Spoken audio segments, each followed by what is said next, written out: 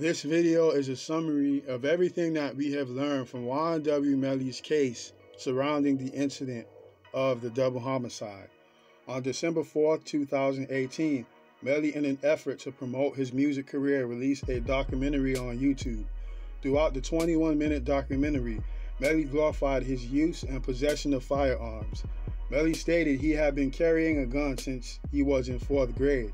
This is also consistent with statements obtained during this investigation regarding Melly always in possession of a firearm.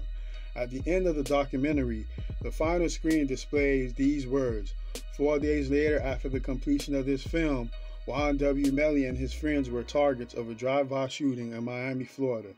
This is significant as it also places Melly at the scene of the crime in the vehicle with Bortland, Sack Chaser, and Juvie.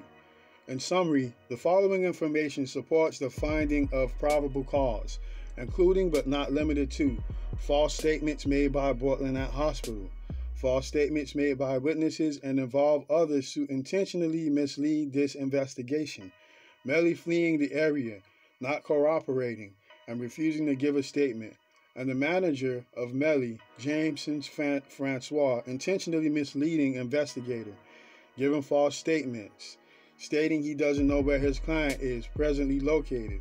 It was later discovered that Francois was in communication with Melly and even drove him out of the area after the shooting.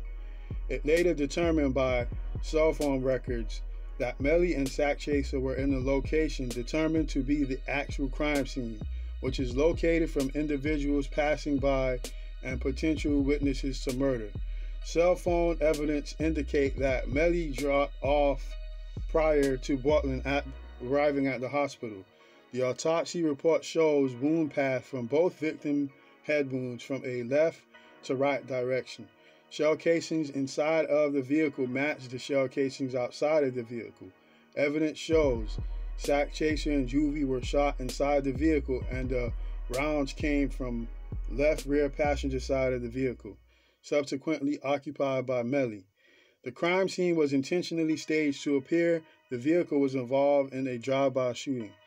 Video evidence shows Bortland changed his clothes, but the original short worn by Bortland had blood-stained pattern on it. In an interview with the mother and girlfriend of Melly, both stated that after the shooting, Melly called them on FaceTime and stated he was a victim of a drive-by shooting and 2 of his friends were killed, displacing him at the scene at the time of the incident. The mother of Melly's girlfriend also stated when she witnessed the FaceTime call, it appeared Melly was outside and hiding, waiting to be picked up.